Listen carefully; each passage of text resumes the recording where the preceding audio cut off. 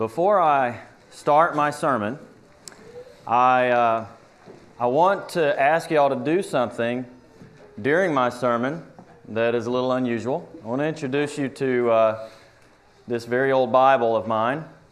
It's very beat up, but don't be impressed. It's not because I read it a lot. It's because I dropped it in water years ago. I think I got this Bible when I was 16 years old. It has the date in the front. And it got dropped in water at some point, completely soaked in water, and Bibles don't tend to hold up very well unless they're totally waterproof when they've been dropped in water. So it just started crumbling and falling apart after that. And there's a reason that I'm going to pass this around. What I'd like everybody to do as I'm preaching is just everybody thumb through this Bible a little bit, especially the New Testament. Be careful with it. You'll see why. It's not because it's super valuable, okay? But you'll see why I'm asking you to be careful with it. And I'm just going to start by handing it over here to JD, and then if y'all can just keep passing it back, everybody just thumb through it. When you get to the back on this row, hand it over to the back on this other side, and then just keep everybody have a look at it till we get all the way up here in the front. And I guess, Terry, I can just grab it from you a little bit later, and I'll make a point about this. So I'll start out handing it here. Now, years ago, I read in one of Bob Waldron's books where he was talking about the importance of studying the Old Testament, and there was an instruction that he had in there that I followed. There was a suggestion that he had in there that I actually followed in real life. And that's what you're going to see in that Bible. So I'll bring that back up later. Now, years ago, the first place that I started my first full-time work, my first full-time preaching work, was in Monticello, Florida, up North Florida. And there was a man there that I was good friends with. He was very good to my family and me. He was an elderly gentleman. He was a very faithful brother in Christ. But we had a pretty strong disagreement about something. He was the very first person, and probably the only person, that has ever just come out and said to me, we don't need to study the Old Testament. We just need to study the New Testament. And I had never heard somebody actually say that. So we would talk, and maybe sometimes he would acquiesce a little and say, okay, we need to study the Old Testament, but we need to study the New Testament twice as much as we study the Old Testament. He would say things like that. And we always had a friendly discussion, but we had a pretty strong disagreement about that. He's no longer living. He passed away soon after I left that congregation.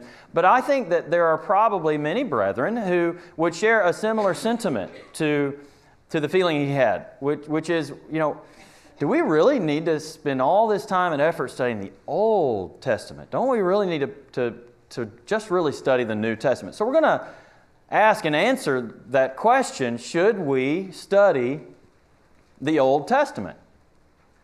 And I'm just going to come right out of the gate and give you the answer I know you're expecting, which is yes, we should study the Old Testament. In fact, we should study the Old Testament a lot.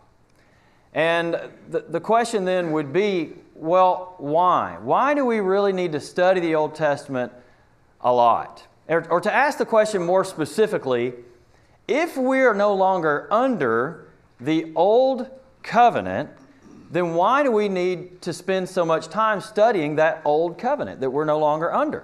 I think that's a very good question. Brian, in his Lord's Supper talk, talked about Hebrews chapter 8, where the writer of Hebrews quotes from Jeremiah 31, where Jeremiah prophesied of this new covenant that would come. And after the writer of Hebrews quotes from that passage, he says this in Hebrews 8:13. The writer says, when he said a new covenant, quoting back from Jeremiah, he has made the first obsolete. The he there meaning God has made the first covenant, the first testament, the Old Testament, obsolete. And he goes on to say, but whatever is becoming obsolete and growing old is ready to disappear. I think the idea of that is even in the days of Jeremiah. In a sense, the Old Covenant was already growing old and was ready to disappear. But it is now obsolete. It's been replaced by the New Covenant. When you think of the word obsolete, what thought comes to your mind? I immediately think of technology and stuff that was popular 5 minutes ago and is not popular right now at the moment. For example, do you kids know what that thing is? It's called a BlackBerry. And people don't really use these very much. Some people still do. I'm not trying to insult anybody who might still use it, but you know, you actually had a keyboard on this little thing, and it was kind of like an iPhone in some ways, and you could send messages and stuff like that. Or here's something that's called the flip phone. Okay? Y'all may say, what is that? I've never seen one of those weird things. That's the flip phone. Some people still use these, but for the most part, they're obsolete. They've been replaced with newer, better technology. And so we could go on and talk about more. We could talk about VCRs. We could talk about the 8-track recorder. Some of y'all may remember that. All that technology has been replaced with better technology, and that's just going to keep happening. So the older technology is obsolete. So it's a very strong word. And that is the word that is used in Hebrews 8:13 to talk about that old covenant. The Old Testament is obsolete. In other words, it's been replaced, and it's no longer really in use. Now, that doesn't mean there is no use that we can gain from it, but it means we're not under that old covenant anymore. It's obsolete in that sense of the word. So again, a very good question. If that old covenant is obsolete, then why do we really need to study it? Or why do we really need to give so much attention to studying it? And so what I'm going to try to do, what my job today is to attempt to convince you that yes, we need to study the Old Testament. In fact, we need to study it a lot if we are to really be what God wants us to be. I'm going to give you just 3 reasons. We could look at a lot more, but just 3. And the first of these 3 is the New Testament tells us to study the Old Testament. The New Testament tells us to study the Old Testament. Like Romans 15 and verse 4, for whatever things were written before, and he's talking about the Old Testament. He quoted from Psalm 69 in the previous verse. Whatever things were written before were written for our learning. If it was written for our learning, we need to learn it. It means we need to study it. We need to be taught in it. Well, that's a simple enough point. But there's a much stronger passage I want to show you in Hebrews chapter 5, where the writer of Hebrews talks about a man named Melchizedek. All y'all know who Melchizedek is, probably because we're familiar with the point that the writer of Hebrews makes, that we place extra emphasis. We got to know who that guy is. Well, in Genesis chapter 14, I'll explain who Melchizedek. In Genesis chapter 14, Lot was captured. There was a battle, and Lot was captured, and so Abraham takes over 300 of his own men, and he goes and he rescues Lot, and he also gets spoils of the victory, spoils of war, and he comes back, and when he returns, he is greeted by this man named Melchizedek, who is king of Salem and is described as priest of the God Most High. But he's not of the line of Aaron. He just kind of comes out of the blue. Where's this? You know, how did this guy become a priest? And we're not really told any of that. And so I'm not going to get all into this, but the writer of Hebrews is making a parallel between the priesthood of Melchizedek and the high priesthood of Jesus Christ. And he starts explaining this, and then it's almost like he gets a little frustrated. Like he would love to go deeper, but he knows they're not ready for it. And he rebukes them. And he says this in Hebrews 5:11 concerning him, that is Melchizedek, we have much to say, and it is hard to explain since you have become dull of hearing. In other words, he's telling this group of Christians, now granted they were Jewish Christians, it is the book of Hebrews after all, but they were Christians. He was saying, you should be more familiar with your Old Testament. You should know more about this man Melchizedek, but I'm limited on what I can say because I know that you're limited in your understanding. You've become dull of hearing. Now, if they were expected to know about this rather obscure character named Melchizedek, then shouldn't we for sure know about characters like Samuel and Samson and Deborah and Abraham and Isaac and Jacob and Joseph and Esther and Solomon and David and even maybe some of the more obscure characters like maybe Jehoiakim and some of these other kings that we've been studying. Shouldn't we be familiar with that? If we are not, then maybe God would say to us, you know, I'd love for you to understand more, but I know you're dull of hearing. I'd love to explain some deeper things to you, but you can't grasp it because you're dull of hearing. That would be a rebuke to us for not understanding the Bible enough, particularly, in this case, the Old Testament. Now look at what the next verse says. For though by this time you ought to be teachers, You have need again for someone to teach you the elementary principles of the oracles of God, and you have come to need milk and not solid food. So what he's saying, he's in the context again talking about the Old Testament. You are not familiar with these elementary principles, even matters talking about Melchizedek. And so he's saying you're spiritually immature. That'd be like being a full-grown adult who carries around a bottle of milk everywhere you go and you don't eat solid food. You just drink milk all the time. It wouldn't fit, right? And so that's the situation. And so again, that's a rebuke. If we don't know our Bibles, if we don't know our Old Testament, as we should by this point, and I know it's a process. You're not going to become a Christian necessarily right out of the gate. You automatically know about Melchizedek. You automatically know about all these other stories and characters in the Old Testament. But over time, God expects us to learn. He expects us to study and to accumulate knowledge, and if we don't, He sees us as being a lot less mature than we should be by this point, right? So I think that's a pretty strong point, why we need to study the Old Testament. The New Testament tells us to. Second point, we benefit from studying the Old Testament. Now I know some of you here like antique cars. I know Jared has a Mustang, an antique Mustang. I used to have a 67 Mustang that I bought for my sister. Brian wishes he had a Mustang. I don't know if he wishes he had an antique Mustang or not, but a lot of you guys in here, you enjoy antique cars. Why? Is it because somebody commanded you and said, thou shalt buy an antique car and learn about it and use it? No, it's because you benefit from it in some way. You like shining it up and getting it out maybe on a Saturday and driving it around, if for no other reason, just for pleasure on the weekends. But you've derived some benefit from that old car. Well, the same thing is true for our studying of the Old Testament. It shouldn't be that we only study the Old Testament because God said in the New Testament, hey, you should be doing this. But it should also be because we realize we derive benefits from studying the Old Testament. So let's kind of focus on some of those benefits here as we unpack this point.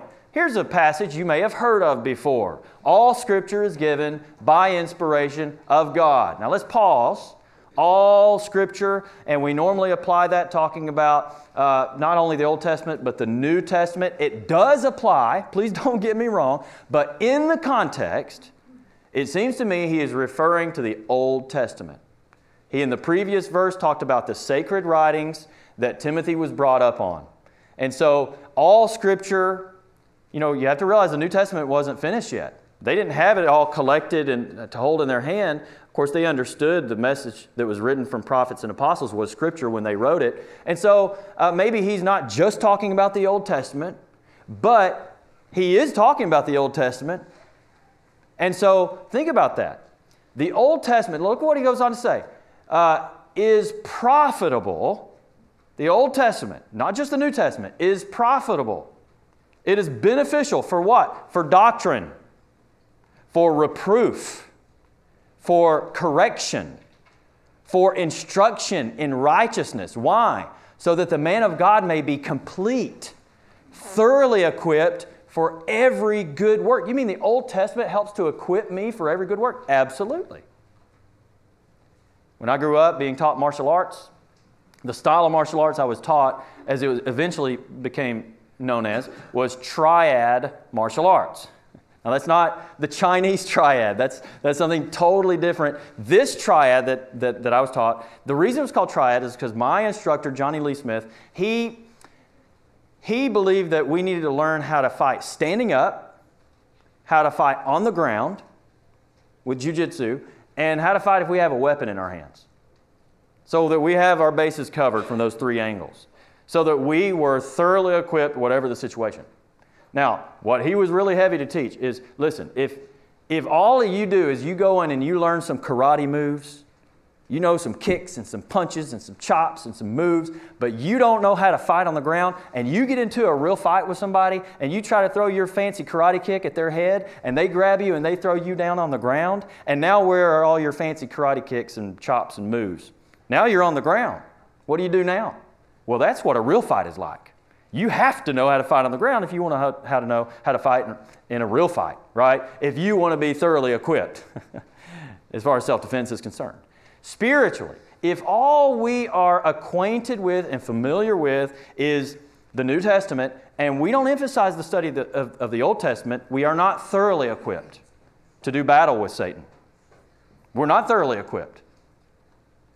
If we want to be thoroughly equipped for every good work, we need to be familiar with the Old Testament. So you see that is a benefit that it provides. It is profitable in many ways. And one of those ways is through the examples that we study in the Old Testament. Paul said this in 1 Corinthians 10:11. Now these things, he had just talked about a whole bunch of Old Testament stories, which I'll look at in a second. Now these things happened to them as an example. In other words, an example for us. And they were written for our instruction, upon whom the ends of the ages have come. Well, let's open our Bibles up to 1 Corinthians chapter 10, and let's have a look at what are some of these things, these examples that Paul is thinking about. This is really powerful. Look in verse 1 starting. We're going to read starting in verse 1, and we'll go all the way down through verse 12. Verse 1, he says, "For I do not want you to be unaware, brethren, that our fathers were all under the cloud, and all passed through the sea, and all were baptized into Moses in the cloud and in the sea." Okay, pause. We know what that's talking about. It's talking about the crossing of the Red Sea.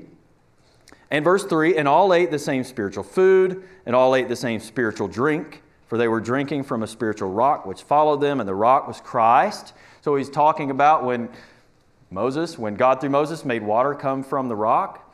And of course that happened on two different occasions while they were out there in the wilderness. And the whole congregation was sustained that way. And God also gave them manna from heaven. And of course the spiritual fulfillment of that is Jesus is our rock. Jesus is the living water. Jesus is our bread from heaven.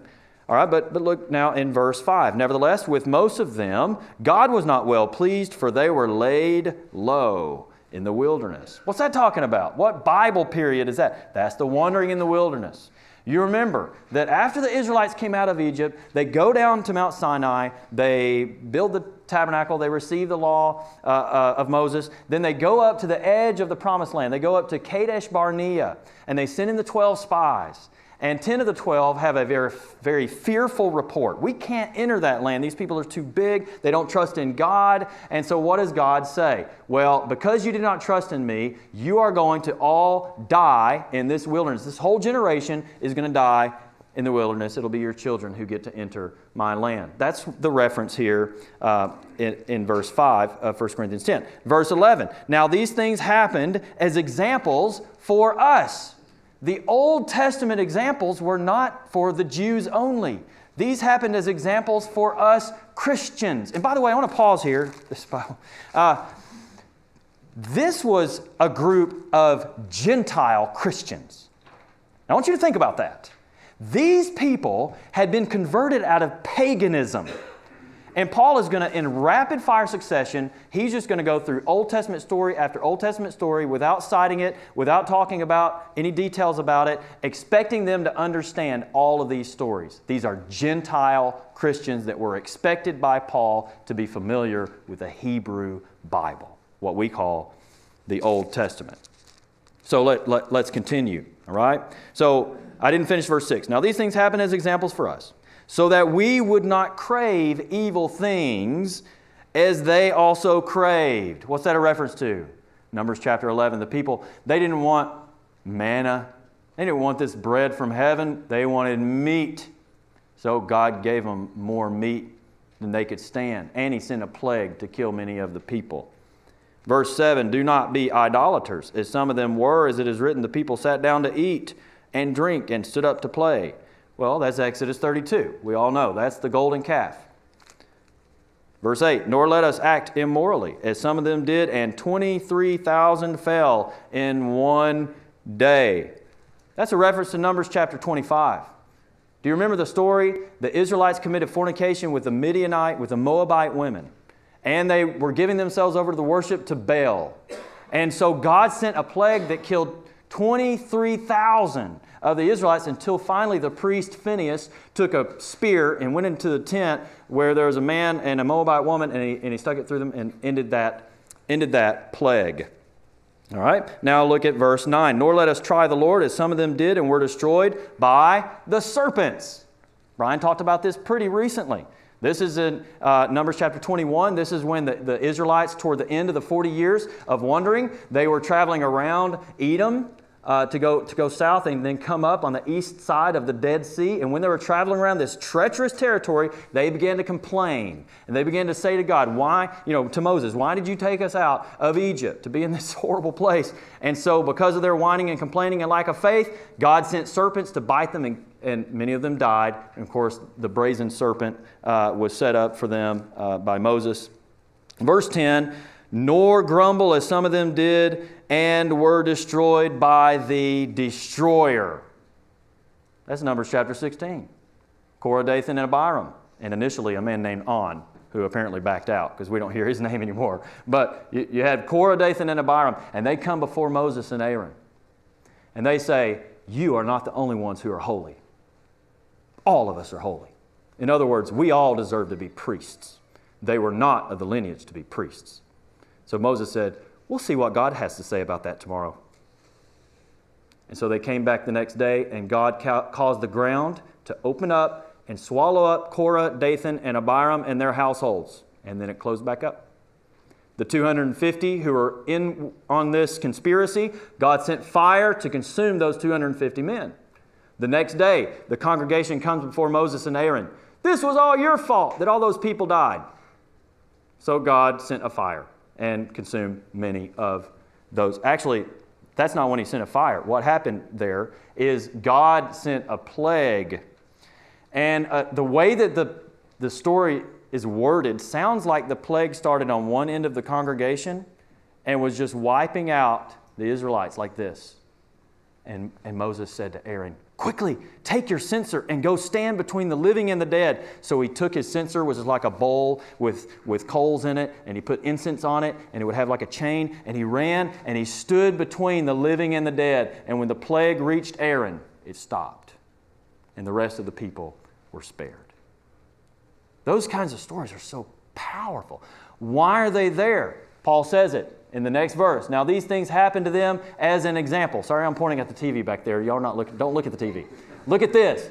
Now these things happened to them as an example, and they were written for our instruction, upon whom the ends of the ages to come. And what's the ultimate lesson that he draws from this? Well, look at the next verse. Therefore, let him who thinks he stands take heed that he does not fall.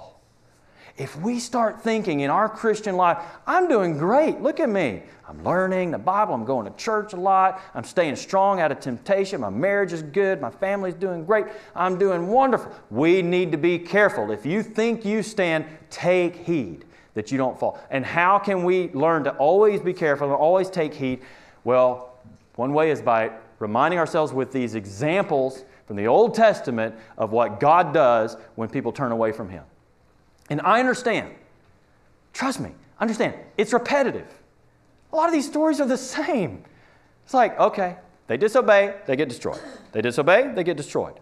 They disobey, they get destroyed in a slightly different way, but they still get destroyed. They disobey in a slightly different way, but they still get destroyed. And it's the lesson over and over, hundreds of times maybe in the Old Testament. And I understand the thinking. Well, why do we need to keep studying these same kinds of stories that make the same kind of point? Because let him who thinks he stands take heed that he does not fall. God knew that we need those reminders and those lessons from many different angles and many nuanced ways over and over and over and over and over and over and over. That's why He recorded all those events for us in the Old Testament. And we need them, or He wouldn't have given them to us. We need them, or He wouldn't have given them to us. So all these examples, and it's not just the negative examples and the negative stuff that we learn from the Old Testament that we need to kind of avoid, but there are also many positive things that we learn in the Old Testament as well. Going back to this Romans 15 verse from earlier, for whatever things were written before were written for our learning. Why, Paul? That we, through the patience and comfort of the Scriptures, might have hope.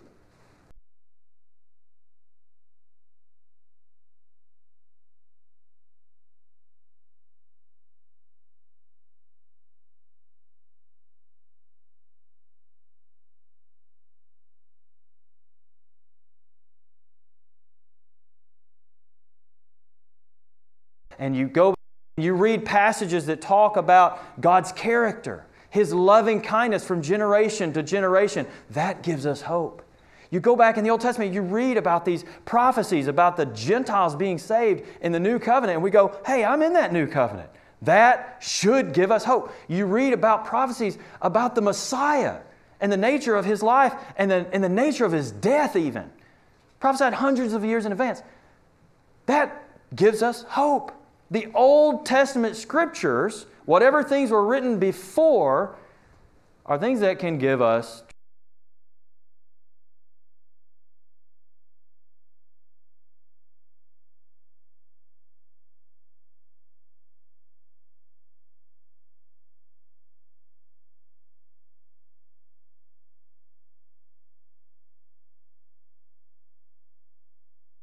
foundation. In the 2 verses prior to that famous all Scripture is given by inspiration of God passage, listen to what Paul told Timothy. You, however, Paul said, continue in the things you have learned and become convinced of, knowing from whom you have learned them, and that from childhood you have known the sacred writings. Well, what sacred writings was he brought up on? It wasn't the New Testament. It was the Hebrew Bible. His mother was Jewish. His father was a Greek. But his mother and his grandmother, we know from another place in Timothy, taught the Scriptures to young Timothy. So he was brought up learning the sacred writings, Paul says, which are able, now pay attention to this, which are able to give you the wisdom that leads to salvation, which is through faith in Christ Jesus. What?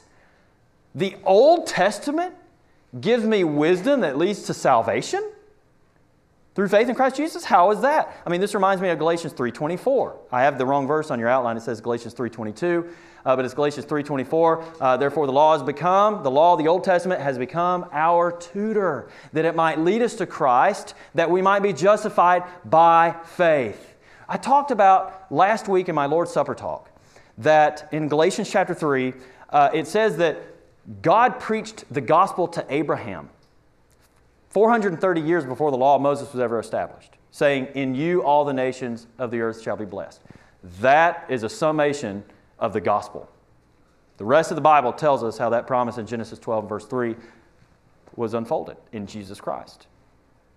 It is in Habakkuk that God says the just shall live by faith. We're learning the gospel in the Old Testament. And without understanding the animal sacrifice system of the Old Testament, possibly understand Jesus as the Lamb of God and the sacrifice Jesus offered. If the Bible were a house, what would the Old Testament without the New Testament be? The Old Testament without the New Testament is like a house without a roof. Any of y'all want a house that doesn't have a roof? It's not going to be fun here in Florida for very long. What would the New Testament without the Old Testament be? The New Testament without the Old Testament is like a house without a foundation. Now, which do you want? You want a house without a roof, or you want a house without a foundation? You don't want either one. We need the whole house. We need to study the New Testament. We need to study. In fact, if you favor the New Testament, please don't think I'm saying there's anything wrong with you. If sometimes you, in our adult Bible class, you think, I need a little break from the study of the Old Testament. I need to get in here and I need to study a little Philippians or whatever class they're doing in the alternative class, assuming that we continue that. Please, don't think that I'm rebuking you for that. I understand that. Although I really do enjoy myself a good study of the Old Testament, a thorough study of the Old Testament. But we need the New Testament, but we also need the Old Testament. In fact, the Old Testament is not just in the Old Testament. The Old Testament is also in the New Testament. And that's why I passed around the Bible. So, did we get back around to the front yet with it? We're still looking at it? Do we know where it is? All right, Terry's got it? Okay. You want to toss it up here? No, I'm just kidding. Just keep passing it around. And I want to talk about that Bible. If y'all have time to kind of go through it a little quicker so that everybody has a chance. I refer to that thing that I read in one of Bob Waldron's books years ago. He wrote, what if we were to take our New Testaments and take a pair of scissors and cut out every single quotation of the Old Testament? A tattered mess. So I figured I had this Bible that I had, as I mentioned earlier, I dropped in the water. It was pretty much ruined. And so I didn't feel guilty about taking a pair of scissors to this particular Bible. And so I went through the New Testament, every single page, and I found every single quotation of the Old Testament. And with a pair of scissors, I cut out every single quotation of the Old Testament. Now, I did not cut out the allusions to the Old Testament, because if I did that, there'd be no way to hold the pages together. There'd be nothing left. Like the book of Revelation, not a single quotation of the Old Testament in the book of Revelation, but probably more allusions to the Old Testament than any other New Testament book.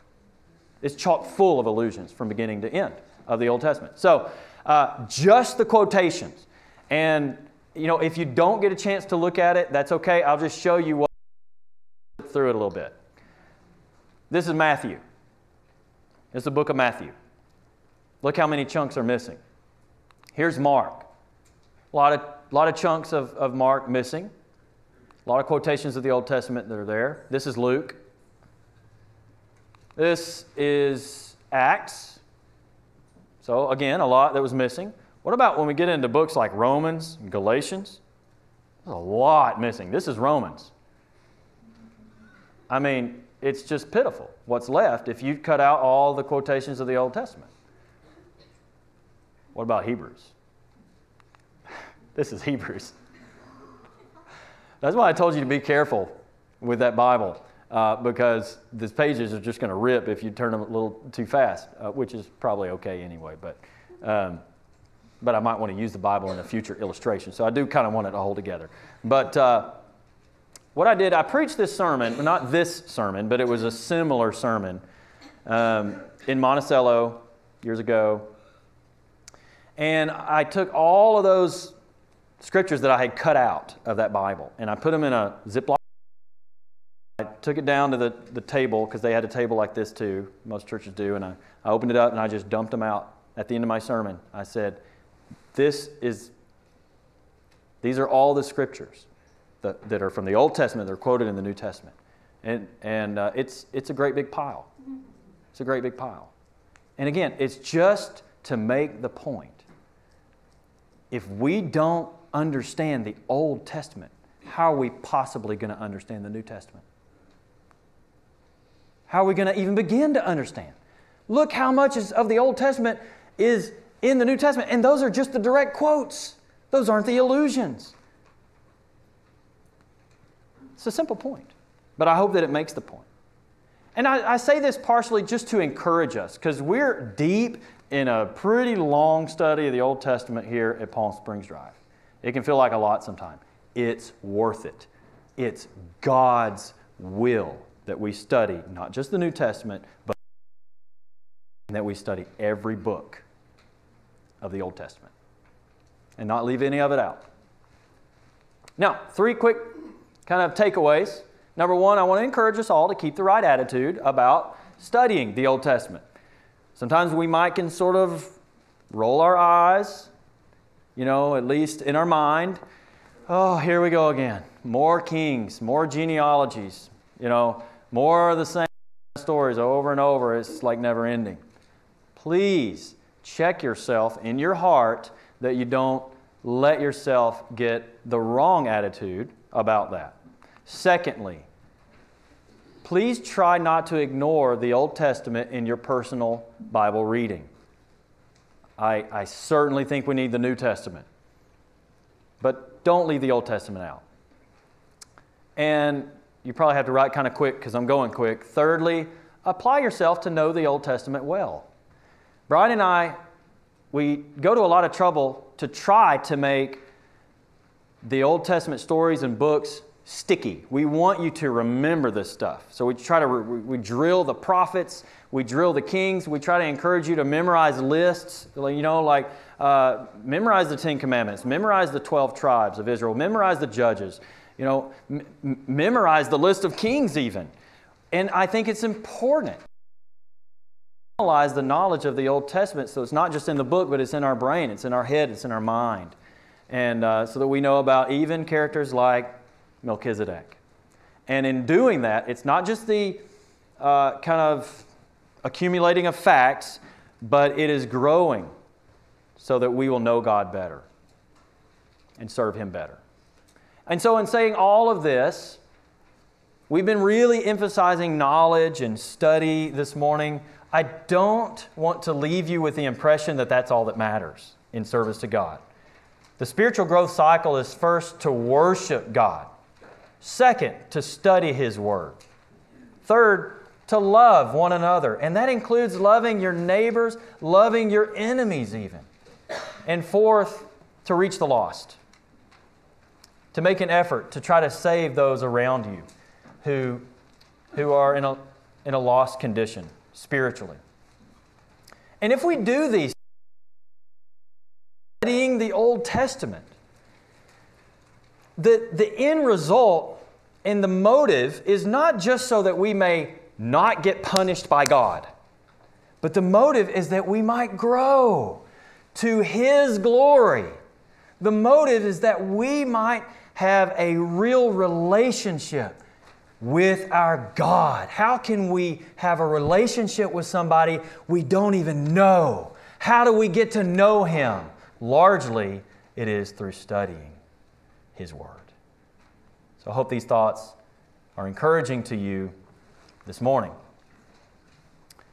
If you're not a Christian, if you don't have a relationship with God, and you don't have the salvation which is found in Christ Jesus, the Scripture will lead you to the wisdom that leads to the salvation which is through faith in Christ Jesus. And what Scripture teaches for you to do, if you're not a Christian, is come putting all your trust in Him, believing in Him, repenting of your sins, confessing His name, and being baptized for the remission of your sins, and continuing to follow His commandments,